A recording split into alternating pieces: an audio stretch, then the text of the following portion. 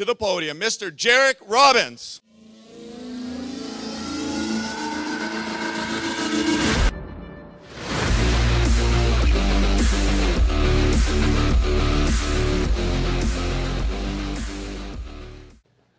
Hey everyone, welcome to another episode of JRC TV. We have a special guest joining us, Mr. Dan Martell, to give a brief intro of some interesting things about this gentleman, and then we'll ask him to share some useful information along his journey.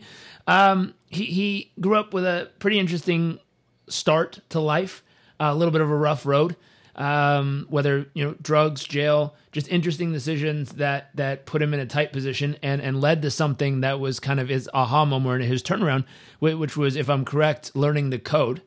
And that just opened up a path where it's like, hey, here's a useful asset. And then he took that asset and he really did a hell of a lot with it. I mean, he's built 3 different companies. He sold them. He's built one of my favorite companies that I use for speaking to different people when they have to ask me a hot burning question, which is called clarity.fm. That one sold, or do you still have that one? No, that one got acquired in 2014. Nice. Congratulations. Thanks. Yeah. I'm still involved as an advisor, though, just because the community is important to me. Absolutely. It's also an awesome tool. I like what you said about when you first started it. It was just a way to handle the influx of all the people saying, hey, can I pick your brain? And then you tweeted it out to the world, and lo and behold, it turned into something pretty awesome and just went. Just a bit. Yeah. That's rad. Very cool. So today we're going to talk to Dan. Based on his experience and track record, we want to dig in and learn a bit about entrepreneurship, if that's okay. And the audience here, they're people at all different stages. Some of them are just getting started. So this will be useful for some of those startup tips of what to do when you got the burning idea and think it's going to take, $10 bazillion to get it off the ground. And how do you get over that? Some of them are really well off and they're crushing it. But they probably need some tips of scaling. Some insight and strategy of what the heck do you do when your office goes from you and a buddy to you and 45 or 30 or 10 or 20 people, and what is there a structure? Is there some system to this madness? And why do I have to tell this dude 7 different times this week what we're doing, and why hasn't he bought into the mission yet? That kind of stuff. It happens, and I know you've dealt with it. And then some of them are further along, and this will be an interesting thing. I think we can pitch and catch a little when we catch people who they've done all this, but for some reason things are starting to gradually slow down, and they see it and they know it. And it's kind of on the other side of entrepreneurship, which is when things start to decrease and it's like, hey, wait a minute. We had the best, the brightest, the coolest, the most amazing idea ever. How the heck are we here? And why are things falling apart? And why isn't it booming like it used to? And we'll see if we can give them some ideas on how to regenerate and bring it back to life. But to get started, first off, thank you for joining us. Super pumped to be here, Jared. Thank you so much for the opportunity. Of course. Fan of your YouTube channel. I forgot that it's YouTube / is it your name, Dan Martell? It's actually got the V. So my dad's Victor, so that's where that comes from. So Dan V. Martell. It's the only one where I don't know what happened. I think somebody else registered it and I wasn't paying attention. I mean, I'm new to YouTube. I mean, I think it's 2 years this July. Nice. Yeah, somebody got it while I was busy tweeting or something. It's awesome though. Lots of great videos, all kinds of great insights. And so if you're watching this on our YouTube channel, make sure to go to his YouTube channel and click subscribe, because you're going to want to tune in for some awesome videos coming through on entrepreneurship and all the stuff we're going to chat about today. So if you like this, definitely go subscribe there because you want to get more of it. And so in getting started, you've had this journey. I'd love to know, what were some of your biggest wins along the way, your favorite wins, and also maybe a couple of your hardest fails along the way? Yeah, I mean, so my approach to building companies is pretty straightforward. It's like I learned how to code. It literally became my new addiction. I had a drug addiction problem when I was a teenager, and at 17 learned to code, and that was where I spent all my time and energy. And all I did was, and I don't know if this is entrepreneurship, but I just built stuff for myself. Everything I ever built to this day, they're problems that I have first, I want to see resolved. And I'm actually okay if I build something and I'm the only person using it. That's actually an okay thing that, I remember when I was 17, the first thing I built that I charged people for kind of was a CD burning app. So they would install an app on their computer. It would synchronize through FTP to get all the MP3s I downloaded off Napster. They could build their playlist for their girlfriend or their friend, whatever they were for themselves. And then it would send me a request that I could then put a CD in the CD burner, and it would burn it so that they weren't on my computer. Like, I don't know if you had a CD burner growing up, but if you're the only person on the block, everybody's on your computer sitting there making their mix CDs. Yep. And I'm just like, get off my computer. So that was the first thing I built in Visual Basic. And that clearly was probably super illegal, so I wasn't going to commercialize it. But yeah, I just kept building tools. So I would just say whoever, regardless of where they're at, like, just build stuff for themselves. That's been my recipe. I think that it allows you to connect. So like every company from, like you said, the Call, originally was a call app for clarity, to Flowtown was a social media marketing platform for my brother's home building company. Mm-hmm. Spheric Technologies was a way for me to hire incredible talent because I wanted to work with the Navy SEALs of software. And yeah, and then those were like the highlights. I mean, spending time with Richard Branson as a byproduct of building Clarity was cool. Having Mark Cuban invest in my company, like all these things. Like I grew up in a really small town in Eastern Canada. And to this day, I'm still absolutely grateful and humble. Like it blows my mind that I've lived some of the things I've lived. Because as you mentioned, like there's like coming from not a lot and then literally being in a fucking hole, like down there. And I will never pretend like it's normal, because it's not. And I know that, and I honor it, and I try to, share as much of that possibility and hope as I can. It's why I do my YouTube videos. It's why I speak to a lot of kids. It's why we're on this podcast. Like, if there's an opportunity for me to inspire somebody else that's struggling and having troubles. But the truth is the road is going to be paved with a whole lot more of that. If you want greatness, if you want to go for it, my whole thing is become the person who can deal with, like, don't wish that those problems weren't real. Like wish that you were the kind of person that could deal with that kind of stuff. Yeah. And that was in my life, that shifted when I was like 26, that allowed me to actually build companies. Because I failed the first two. I built 5 companies. Like, there's kind of like projects, you know what I mean? Like things you buy domains for. That's like in the 30 to 40 number of things that I've built that were just like things for me. But companies was like 5. And the first 2 for 7 years failed. And my dad begged me to get a normal job. And I just was like, I just feel like there's something there. And if I stop now, then I fail. See, like, this is like, if I stopped at that point, then I failed the first 2. Right. If I don't stop, then those were learning to get to the thing. Yep. And I guess it was just this like belief from somewhere, is that it may not be the next one, but it could be the one after that. And I'm okay, because I felt like I'm getting a little bit better at each one. I like that. I like the piece you said also, which is the concept of you're building it for you because it solves a real freaking problem that you're annoyed with. And if the only person that ever uses it you, and it solves your problem, awesome. The problem's freaking solved. Next, move on. Let's go to the next problem. Let's keep doing something, which is a great place to start from. And so for people in that startup position, people who are looking at that being like, hey, it's a problem I hate. I freaking solved it for myself. But how the heck do I let the world know about it? I mean, this is the way I think about it is, no matter what problem you have. So let's assume other people had it. I mean, So what's neat with every company is I know the other projects I was working on at that time. So one of the other projects when I started Clarity was a thing called Photo Vino.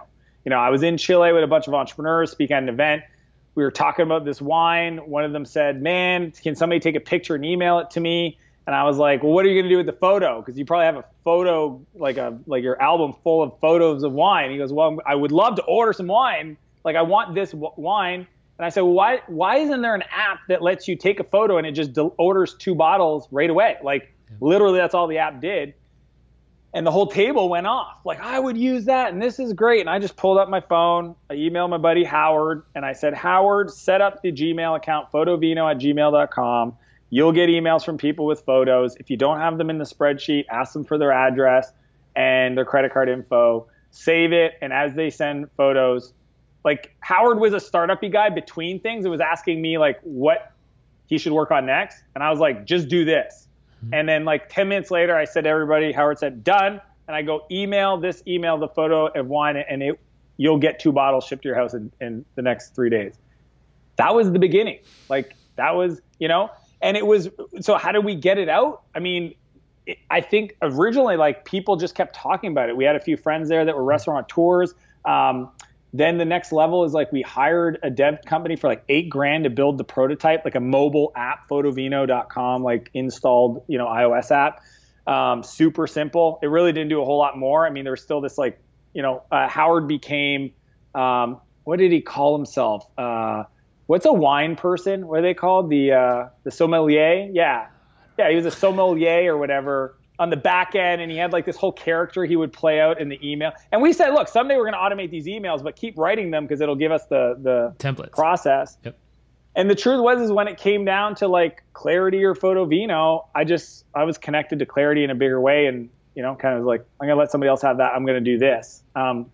So you need to feel like there's other people are going to want this and you're connected to it, right? Because I think that for most entrepreneurs who are creative, there's 100 ideas we could work on. And that's usually the death by 1,000 paper cuts, is trying to do too many. Getting that product in front of the right customers, my favorite way is to find the community that's already talking about it, right? So if it's a productivity app, there's definitely online communities for productivity. If it's a small business automation thing, there's communities for that. And like just start participating, right? I remember one of my buddies, he started building a SaaS app, and all he did was started answering. So SaaS stands for software as a service. He just started answering every question on Quora that was tagged SaaS. And like, he just added so much value to the questions that people were like, who is this guy? And they'd click his profile, click his link to his product and go like, oh, this helps people like me, because it was for SaaS founders.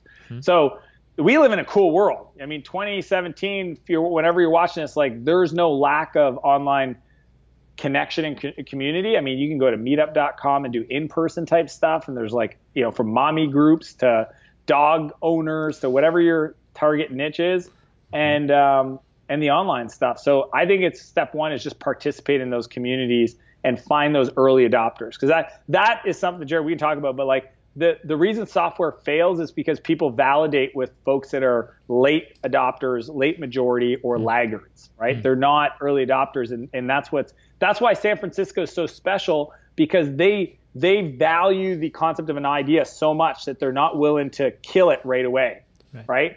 But you have an innovative idea in a small town in Nebraska, every person you share that with is going to go, that's dumb, like kill that. Yeah. Whereas in San Francisco, people go, that's interesting. Pinterest is interesting. Twitter is interesting. Like on the surface, most people would think that's dumb. Why would anybody want to do this stuff? But then you just got to like kind of slowly develop it and unpack it to the point where there's this golden nugget at the center of it, but you can't be too quick to just dismiss it. Absolutely. I think the other thing that happens is those people in Nebraska do have a great idea, and then their brain hijacks them and goes, but how the heck are you ever going to do any of this? And they look over at San Francisco and they're like, what? I mean, I can't even afford a train ticket to San Francisco, much less a night in a hotel or something stupid. Like, stuff's expensive there. How in the world am I going to get someone to pick up my idea? How in the world? And if I put it online, someone will just steal it and make it themselves. Oh my God. Yeah. All that. I mean, so the network, we live in a world where you can connect with anybody online, right? So you can just search founders, San Francisco. You can go on AngelList and make a list of all the companies that are like yours in your space and email their email. It's like all of our emails. It's firstname@company.com. And so you can at least get a message to them. Yep. And if you can slowly get them involved in your world, then that's how the network starts, right? Mm-hmm. And like, it doesn't cost anything to go to San Francisco. If you got to stay there for the night, but you made a friend, you can sleep on their couch, right? And there's actually there's communities of people that know that and like open their couches to those kind of like couch surfing. And I remember Travis Kalanick, this is a fun story. So he was, founder, CEO of Uber. He was one of my first investors in Flowtown. The reason I met Travis was because another friend of mine, Steve, there was an event called TechCrunch 50 going on. Travis was a nobody. He sold his company to Akamai called Red Swoosh. but on Twitter he had like maybe 1,200 followers, and he just tweeted out, "Hey, if anybody's looking for a place to crash during TechCrunch 50, hit me up. I got some spots on my jam pad." And Steve responded, stayed at Travis, learned who he was, and when I was going to raise my round for Flowtown, he saw that and emailed me and said, "Hey, do you want me to introduce this guy named Travis?" And I was like, "Of course, I'm looking to meet investors." And that's how I met him. So Travis opened up his house for some stranger to sleep on the couch, knowing that people need a place to support their dreams. I mean, that's possible. So I don't care. Like, people in Nebraska are saying that, but I can give you 4 or 5 other examples of the opposite. Yeah. Which is awesome, because the reality is over there, people are very, very open. And also they're hungry. They're willing to sleep on couches. They're willing to, we just went there for a week. Super hungry. We just went there for a week to film a new course with Udemy based on performance for entrepreneurs. And we stood at a friend's apartment the whole week. She was like, "Hey, I'm out of town. Why don't you just stay at my place?" I was like, "Cool." And so that concept of it's very open. People are very welcoming. People are very quick to share. I like using Uber Pool there, only because it's a little bit more fun. You get to meet people. So literally we picked up a girl from work at Google, and I was like, "Oh, you work at Google?" And she looked at me, she's like, "Yeah." I was like, "What do you do?" And she's like, "Are you from here?" I was like, "No." She's like, "Well, everyone works at Google." I started laughing. I was like, "Okay, fair enough." And by the end of the ride, we were friends, connected on Facebook. She's a designer for their, iOS and Android app stuff. And I was like, "Wow, cool." And then earlier today, I was talking to a client. He was like, "Hey, do you know anyone who designs and codes like apps? Because I really need help on this." I'm like, "Dude, I just had an Uber Pool with a random girl from Google." Like, not sure if she could help, but I'll connect you. I call it the assisted living for the millennials. Like, San Francisco is a very unique place, right? Like, I mean, but that's what people understand, is that, like, everybody remembers when they started. And I mean, Airbnb, airbedandbreakfast.com, that's what it used to be called. So like, I was fortunate to meet Joe and Brian early days, and like, that idea wouldn't have worked anywhere else. Yeah. Like it almost required that kind of environment to even have the fertile soil. Like, it would have been kibosh in any other city because it's just so silly, but yet they were able to continue to develop it and serve their customers and continue to iterate until a point where it's like, okay, we've got something there. Yep. And I just think that for every excuse somebody will give us, we can point to an example of where that's just not true. Yep. And I mean, that's just the world, right? I dig it. So a couple tips. So if those are in startups, I think if I heard you right, one, get involved. You need to be part of the community. Be part of it, whether it's online, whether it's jumping on a train or a bus and getting to San Francisco and, couch surfing for a little bit and just communicating with people and talking to them. I recommend using Uber Pool because you'll meet people.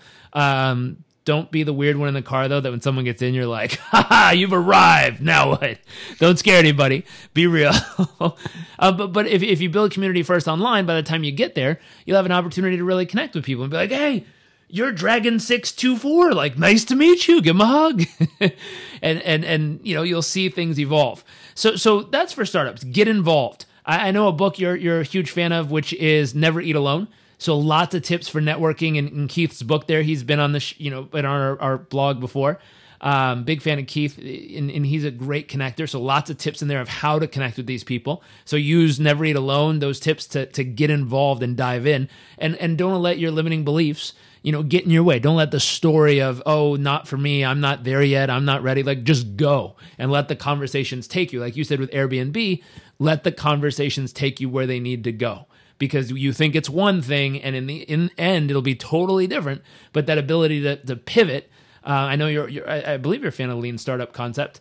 Eric was one of my advisors for Clarity, and he's an old friend. So yeah, Lean Startup had a huge impact in my life. Awesome. So the ability to know when to pivot and when to stay the course is important. Using Seth Godin's dip concept, know the dip, know when to ride it through and know when to go, I'm done, next, and move on. But also, like you said, the ones that you're most passionate about, the ones that you're really connected to make all the difference, because you had two things going at the same time. I did have one question, though. When you say, one big challenge people face in the startup phase is you have so many options, which one do you do? How many options is too many options?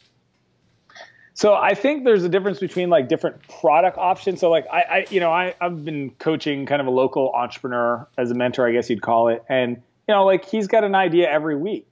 And my whole thing is like, that's good. I like the ideation. I like the creativity, but at the same time, you also have to go deep on validating. So like maybe like I would say 3 is a good number for different business or product ideas, and then move through on each one to the what I call the validation step. And I have this whole framework I teach called the riskiest assumptions, which is, list them all out, but then rank order them based on riskiest, meaning that if this assumption doesn't work out, then the rest of the business doesn't even work. So like, most people think it's technology, but for 90% of the ideas out there, the software can get built. Like there's no risk in, it's not like back in 96 where it's like, I don't even think you could do that.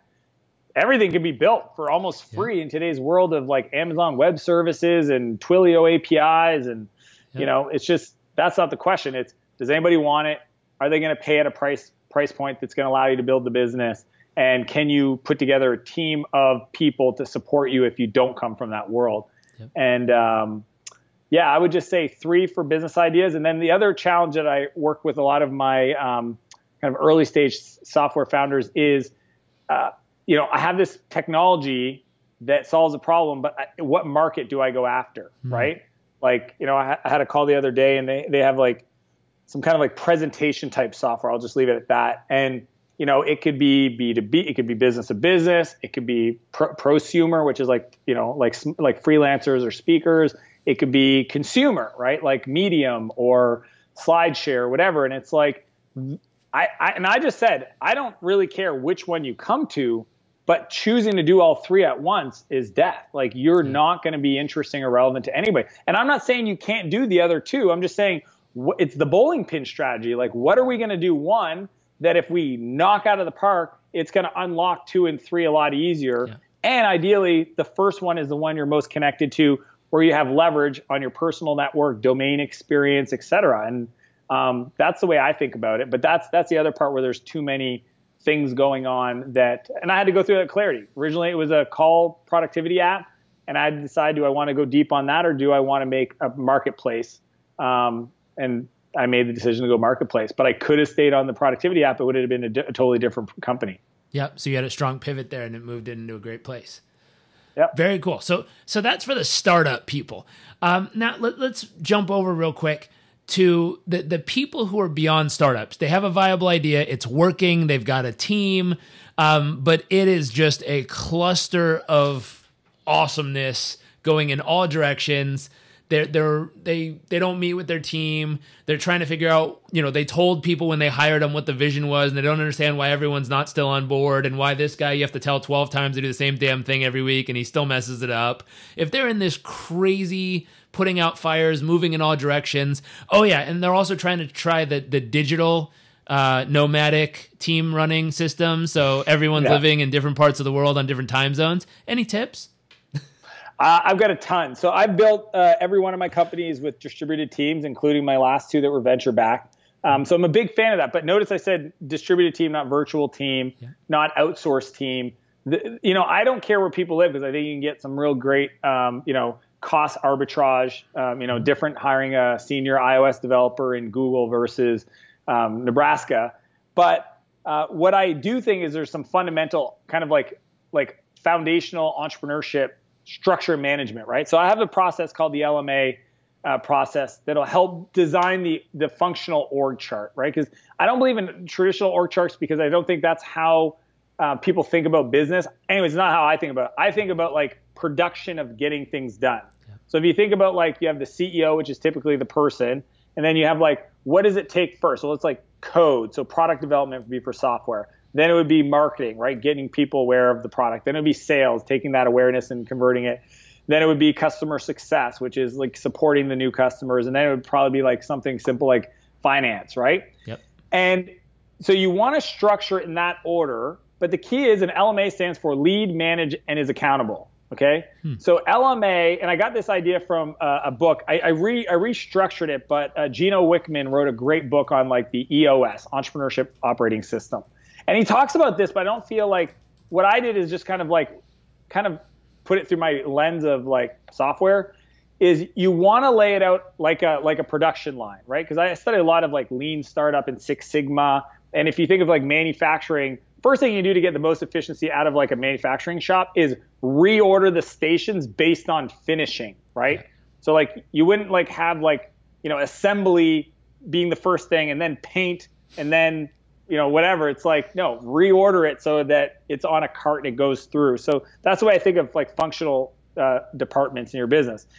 Then what you want to do is you want to hire people, and it doesn't have to be a formal manager, but you want to make sure that they're LMA, lead, manage, and are accountable for that department. So what happens is most entrepreneurs, they're good at hiring, they're building a business. This is usually what stalls them out at $1 million in revenue per year, is if they were to draw down their team, and this is part-time contractors, whatever, typically they have about 13 people that are in their life. They essentially, it's like CEO and 13 people. And what happens is that it becomes a communication bandwidth overload, and really just even a context ramping up overload, meaning that when I talk to somebody, I got to now get ramped up in their world, and what I ask them to do, they're going to report to me, and then I got to hire them, coach them, give them feedback. And what you want to do is you want to push that down. So you could just start with, and I always, when people say, well, who do I hire first? Revenue producing roles. That's simple. So if you think, that, you're a really good developer and you've got that part, so you stay there, then hire somebody who's going to manage marketing and give them accountability to LMA and support them. And then if they need to hire a copywriter, a designer, all that stuff, that goes under them and they report to that person. You do not talk to these people. Mm-hmm. Hard for a micromanager because they're going to want to, see all the copy and see all the ads. It's like, nope. Look, I always say 80% done by somebody else is 100% effing awesome. I like that. And people need to understand that. So that's like, I would say functionally speaking, if you can do that, nobody should have, and this is what Travis from Uber taught me, is nobody should have any more than 7 direct reports. Nice. Right? So if you only got 7 direct reports, then pretty much if you have 8, you got to figure out where does that 8th person go, or where does somebody that's 7 go under, because you can only have 7. And so that's on the functional structure. And then what's neat is if you're then the CEO of that business and you've got 7 direct reports, the way you get free from the business is you hire somebody that becomes COO and you go up. Nice. And that's what Zuckerberg did with Sheryl Sandberg. I mean, everybody knows like Sheryl runs Facebook, right? Mark's CEO, but he's doing like vision projects and buying Instagram and working on a new product. Like he's not sitting in the finance meeting discussing budgets, right? Like that's just like not there. And that's how you get free from your business is you hire, once you get this thing going, and if you get to like 3 or 4 million, all of a sudden you have enough meat on the bone to be able to bring that person into that role, comp them accordingly, and then you roll up and you only have 1 meeting a week with that direct report and you can scale the business out that way. Smart. In regards to consistency and repeatability and scalability, which are like things that I focus on a lot in software, I have a framework called Playbooks, and that's all about how do you build systems that are documented, integrated into the culture, and people leverage to get work done so that it's done the same way for every customer based on what you promised them when you sold them whatever you sold them. And some people call them SOPs or franchise prototypes. But my framework's simple, and I can give you a link to download my specific templates. But nice. I think Work the System by Sam Carpenter is a good book. I think E-Myth is a primer. It sells you on the idea. They don't give you any help. That's the problem with E-Myth. Sam Carpenter gives you real tangible things, and then Checklist Manifesto will really dial in your process thinking. But all those 3 books were the genesis of my playbook framework. That's awesome. Very cool. Very cool. That's super useful. I'm a huge fan of a guy named Keith Cunningham, and he's a big thought process of exactly what you just said. Get to a place where the systems are in place, you have the team set up, and the team has a standard to live by, and each day, as now the owner instead of the operator, you're reviewing their standards and making sure everything is green and everyone's hitting their standards and up to par. And if they're not, they're self-updating themselves. They're saying, hey, this was my standard. I didn't hit it. Here's how I'm going to rectify immediately. You see a little red block. Tomorrow it's green. You're good to go. Everyone's back on track. And worst case scenario, you have to dive in and help them fix the one red block instead of every day trying to run after everybody and trying to do 12 meetings with 12 people and all this other jazz. Smart, super smart. So systems, total random side thought. I've always had this idea just because I get to work with a lot of people at this exact stage right here. And the biggest thing they're missing is the whole scaling, hiring and firing people, and having to repeat the whole E-Myth process of teaching everyone all the stuff again and making sure they can do it right. And I've always said it's been very interesting for, a couple $1 million a year business, $1 million a year business, a small video crew, just young kids in college, to say, hey, here's my side business. I'll come follow you around all day in your business. I'll record everything you do. I'll type it up, or I'll have my virtual assistant type it up. I'll put it into a little Google Drive for you, hand it back to you, pay us a few $1,000, and you'll have all your standard operating procedures done within 7 days. I'm like, dude, there's some 20-year-old kid that could make thousands of dollars a week by just literally going to people's small businesses and doing that for them. If I had the extra time, I would be there.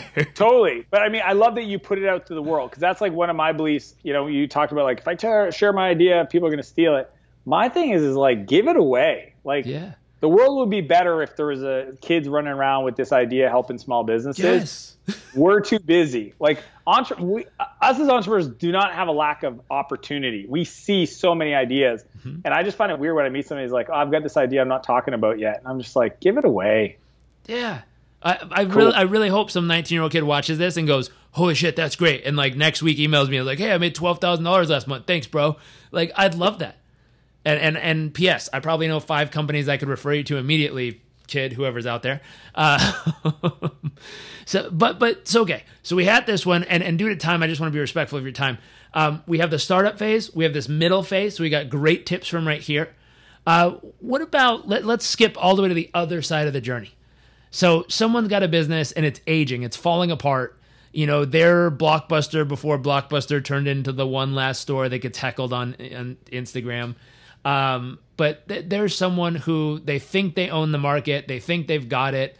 And being from a place where you've seen so many things come and go and actually kick other people out of the market, the guys with Uber, like, they're stomping a little on the taxi cabs.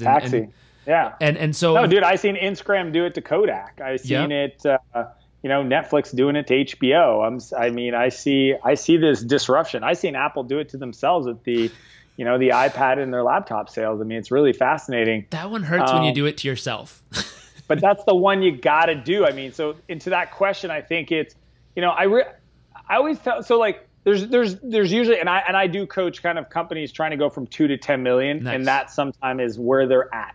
And it's either let's get you out of that business and into something more exciting, because sometimes it's just like they're done. They got into this through happens. I mean, we all like to think that like every business we started was based on passion, but the truth is sometimes we just like out of necessity end up doing something, do it long enough to become good at it because we give a shit, right? Yeah. And then all of a sudden we wake up and we didn't plan for success. I have a lot of clients like that where they've got $6-7 million a year businesses that they don't really love, but they do good at, and they don't know what to do. So I would say it's either an exit, right? And you can exit through selling or bringing that COO in to free up your time, right? And then focus on a new thing and or disrupt yourself. The way you disrupt yourself is asking the question. I think I got it from your dad, actually.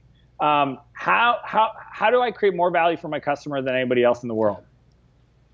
Yeah. And that question to me is the ultimate question, because like I ask myself that almost on a daily basis for my clients. Like, how do I create more value for my customer than anybody else in the world? Period. If you answer that question, then it's never going to let you sit back and be okay, because there's always a next level. And it may not be a next level in the current service, but in software world, for example, one of the questions that I teach my clients from a product point of view is asking your customer, what do you do 3 minutes before and 3 minutes after you use our product? Right?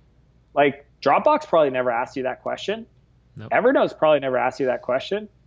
Skype definitely has never asked you that question because they're, you know what I mean? But like reset it 4 times. Yeah. Like, crashed it before and after. But I think that's the same kind of, the essence is there. It's like, there's more value to be created on both sides of that experience. And I need to just look at my customers, their problem, fall in love with their problem, not your solution. That's the philosophy that I always try to remind myself. It's like, you know what? Don't say, well, we're not in that business. It's like, maybe you got to be in that business. I was talking to a friend in the sign industry recently, and we were talking about like, how can you get into some kind of like maybe like branding, like helping these, because what happens is one of their segments it's growing is new franchise development. And they're just a sign company, but they've got like multinational franchise companies that they do work for. And they've got like these 1 or 2 location. And I was like, a lot of them don't know what you know because you see the big guys, right? Like you see Subway, A&W, et cetera, right? And you could add a lot of value down here and you're not thinking of developing that, but you're getting the leads. That's the funny part is like the customers there add more value, expand the relationship, and stay relevant. Because maybe someday all signs go digital. There's no manufacturing. There's no vinyl. This is funny, and he knows this. Signs used to be all hand-done painting. There's a documentary on Netflix. Dude, it used to be an art.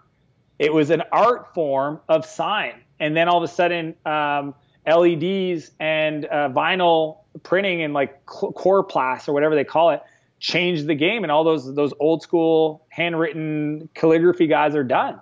Wow.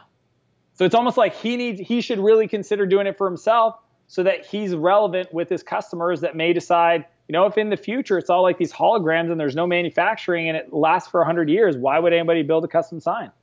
It's true. But they're still going to need help with packaging and developing kind of a rollout strategy for the franchisees. That's true. I like that. So for those of you who either A, are bored out of your flipping mind because you've been doing whatever for too long and you need something new, disrupt yourself, or bring the COO in or CFO in and nudge yourself up and let them run it to free you up to go do something else. Those are my favorite stories. I met just a side story real quick, we'll wrap up. We walked into this giant house in Vail to meet this guy. A friend of mine was trying to pitch him a marketing deal. So we walked in and we met this guy and I was like, wow. This is one hell of a house. Like, this is amazing. Just amazing on a golf course, just gigantic house. We walked in, I was like, holy mackerel. Like, what does this guy do? So I shook his hand. I'm like, hey, nice to meet you. I'm like, what do you do? And he looked at me, he's like, I'm a plumber. I turned around, I'm like, no shit. Plumbers can do this well? Like, wow. And he's like, well, kind of, I own a plumbing company. I'm like, that makes more sense. And he's like, yeah. A national plumbing company. But he's from Australia. And he started off as a plumber and he did it for 35 years. And I said, what changed? And he said, well, I had kids and I wanted to have more free time to travel the world and do something with my kids. So I decided to have a plumbing company instead of just a plumbing job. I hired a bunch of my friends, put it all together, generated a company, got other people to run it for me. And now I get to be here hanging out with my kids, snowboarding, and the team runs it for me. I was like, look at this guy. And he's like, oh, but it's not my house. I was like, oh. Well, whose house is it? And he's like, well, it's my brother-in-law's. I'm like, well, what does he do? He's like, he's an electrician. I'm like, oh, fuck. And so I was just laughing. I'm like, electrician and a plumber in this place? I'm like, okay, Let me guess. He was an electrician for like 30 years. He's like, yeah, he did the same thing I did. We did it at the same time. He was an electrician for 30-something years. I said, hey, look what I'm doing in my plumbing business. You should try it with your electricity business. He said, okay. He did the same thing, hired all his friends, got someone else to run it. Now we're both hanging out snowboarding with our kids, and our companies back in Australia are doing great. I had one question. Are you leaving it to your kids? And he looked at me funny. He's like, I don't think so. I'm like, here's my card. Call me when you're ready. And I said, I don't know how I'll swing the money, but you got a $20 million a year plumbing business that you can be on the other side of Earth snowboarding while it's running itself. I'd like that business. I don't know how to own a company in Australia either, but I will figure it out from now until then. We'll figure it out. And that thought, though, like, there's so many people that have great ideas that are either in the startup phase, like you said, just to recap here, they need to get involved. Get involved online, get a bus ticket to San Francisco or fly yourself, do whatever, but go couch surf, get to know people, get involved, get in the mix, and realize you're going to have to pivot. Number two, they're in that middle phase. They're making, $500,000, $1 million a year. They've got fires constantly putting out. They need to set up that spoke you talked about where the maximum spokes, the maximum amount of people they can connect with is 7, you said. So 7, and then after 7, like you need to restructure and put them underneath somebody, elevate yourself up and get someone else to take over those 7. Useful thing I found for that might be helpful for people listening, the Wealth Dynamics personality test. I think it's one of the best ones out there. Super useful because if you find out which teammates you need, your teammate can become part of the outsourcing piece, not outsourcing, but your teammate. Like they can handle some of your spokes. So Roger Hamilton created it, and I I do high-end coaching, and it's a must for me to work with people at that level because that's the Achilles heel, right? They could hire a great CFO, COO, but if they hire the wrong person for their type, it's a showstopper. They're screwed. So that piece, learn how to find that COO, CFO, figure out how to maybe get a coach like Dan who could help you best put those people or know where to put the people on your team and which people you actually need could be super helpful there from a coaching or a mentoring perspective. Just don't email him, say, can I pick your brain? Go to Clarity FM and find him on there. Those days are over. And then finally, for the people who might be aging, either bored out of their freaking mind and or really truly aging, like you need to disrupt yourself and not only disrupt yourself, but figure out either how to upgrade yourself and get someone else to come in and who's really excited and passionate about this, who run it all day long for you. B, disrupt yourself, figure out how to add more value to your clients than anyone else. Or C, the third part, which is slipping my mind, it was something super valuable. You're going to have to go back and watch the interview. Don't remember. Oh, you could sell it. And yes, you exactly. could, you could exit and get into something else that you really do love. Yeah.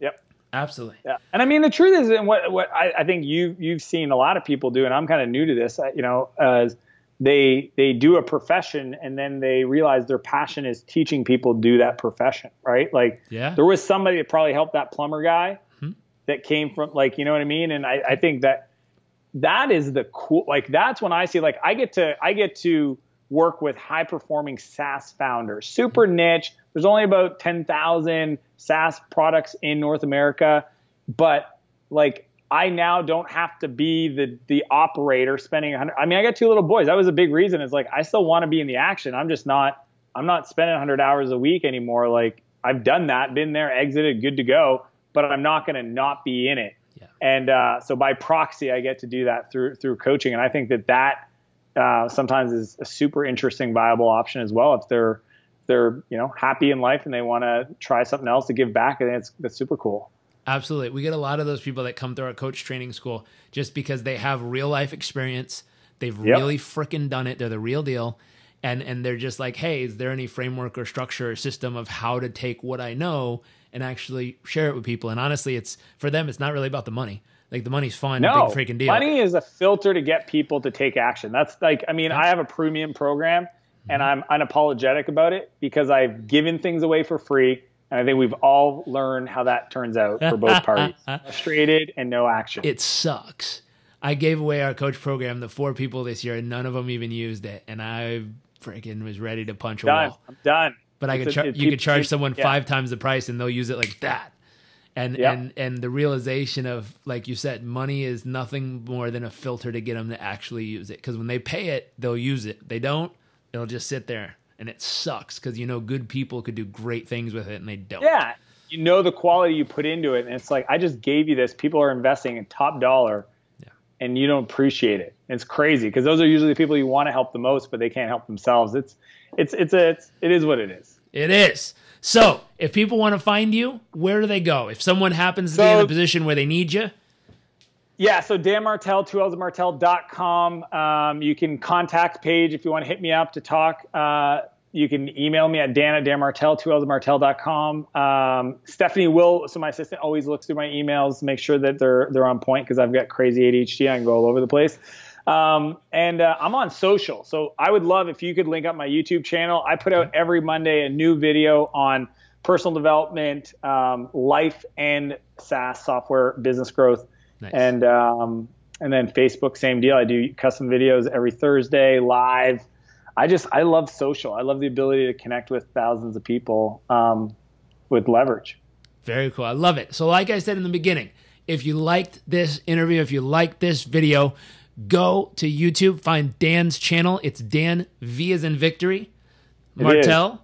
There it is. Go to Dan V Martell on YouTube, click subscribe, follow his channel, check out his videos, enjoy them like I have. Dan, thank you for joining us. Everyone else, hope you have an amazing day, evening, afternoon. We will see you all next week for another episode of JRC TV.